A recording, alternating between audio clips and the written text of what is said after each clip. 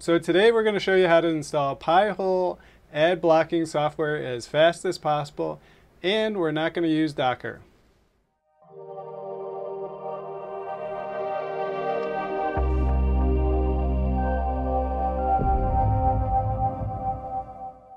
And a special thank you to all my patrons who, without your support, this channel would not be possible. And if you haven't already, please think about becoming a patron and supporting the channel you love. Thank you. So welcome to TechnoDadLife, and I'm Jeff, and here what we do is we try to make technology simplified. And so today what we're going to do is install Pi-hole, which is a image blocking software, but we're not going to do it in Docker. And so normally I do everything in Docker, but Pi-hole and Docker is just a hot mess. It is possible, but there's a much easier way to do it. And that way is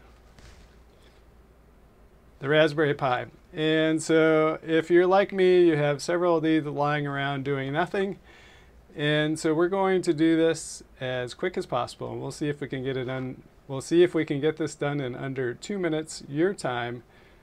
When you actually do this, it will take a few minutes to download. So here we go. So first thing you need to do is go to raspberrypi.org, downloads, and download the Raspberry Pi imager. Then go to piehole.net, and we're then going to use these directions to install our Pi-hole as quickly as possible. So open Raspberry Pi imager. Make sure you have a SD card or micro SD card.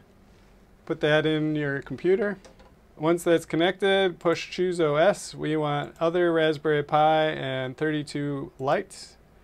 And then choose our card, and then press Write. And it's time for a cup of coffee. Once that's done, click Continue. And then what you need to do is pull out your SD card and put it right back in. Go to your boot, which should be D, scroll down, right click, press New, and then Text, and then just put this SSH. And then you can eject that.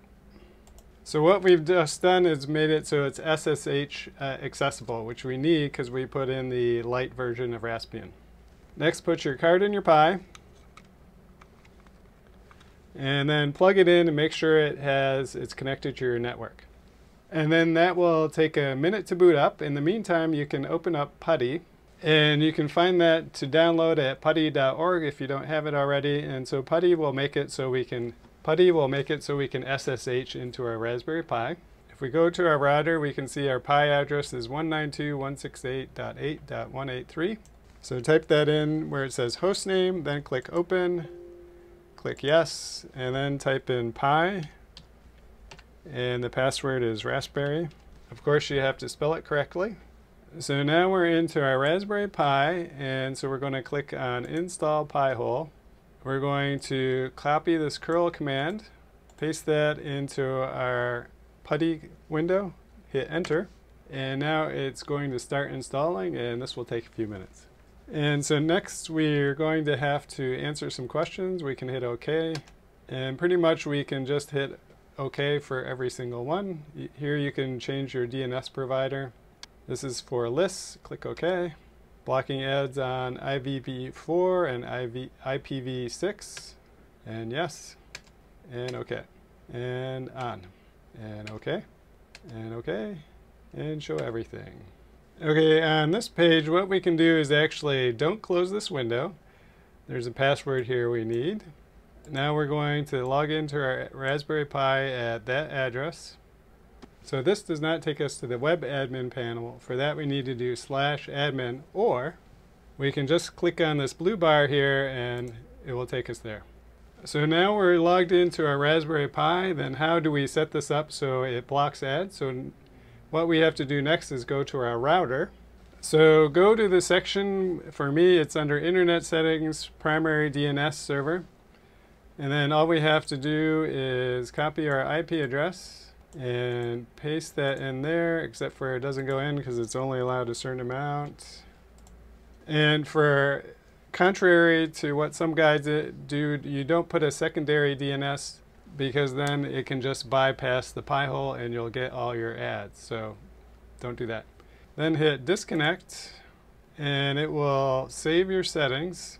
Now you can see it's connected and we have internet access.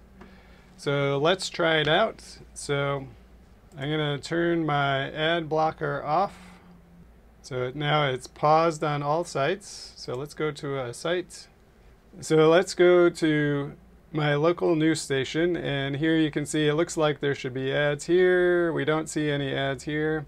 And on some websites you will get no ads, but some other websites some ads will still show up. So you might have to use a combination of Pi-hole and then also something in your web browser. So if you're interested in doing Pi-hole in a Docker, I'll leave a link in the description to a post about that. I have a sort of a file that I made up myself, but the post shows it pretty well how to do everything. So in the description below, if you use Pi-hole, tell us how you use it, either on a Raspberry Pi, a straight install, or you use it in a Docker.